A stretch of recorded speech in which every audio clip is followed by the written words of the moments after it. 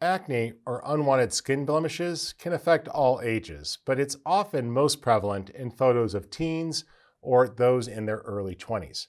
Fortunately, Lightroom has some useful tools for cleaning this up quite quickly.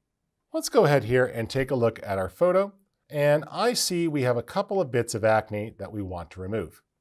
If we go to the Develop module, we'll choose the Spot Removal tool and just get a smaller brush.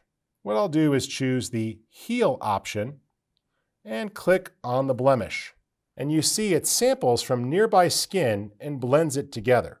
You can control where this is coming from and drag that to a new position and watch how the new texture is generated. And sometimes dragging it to reposition will give you better results. Hold down the space bar and you could drag to move around. So if there's a blemish, just click and then tell it where to sample from. This will allow you to go through and touch up the different blemishes. And often you could just rely upon the natural way that it selects its own points. If you notice a problem though, you can always go back and select one of those points to work on them if you need to refine just that area, and you see we can drag that someplace new. By taking the time to fix this, it's really quite easy to solve that. If you find yourself with a lot of skin problems, then you may want to step up to using a plugin. Lightroom does give you the ability to work with third-party plugins. Let's choose Photo, Edit In, and I'll choose Luminar AI. I can now hand it off with a copy of the Lightroom adjustments. Lightroom will generate a new TIFF and hand that off pretty quickly. Now what I could do is take advantage of some simple edit tools.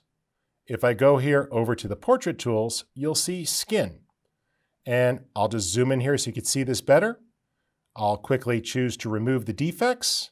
It analyzes the skin and found all of the acne points. While we're at it, we could just smooth the skin a little bit.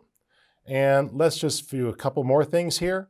We'll simply put a little bit of a pop here and enhance the eyes and click Apply.